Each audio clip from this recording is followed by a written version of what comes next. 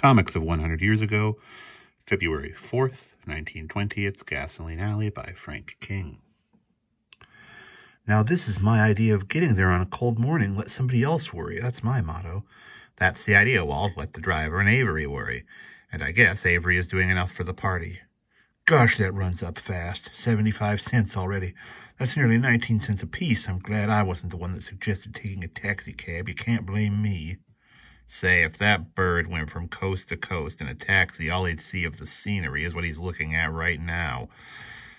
He couldn't see the mountains because the meter'd be in the way.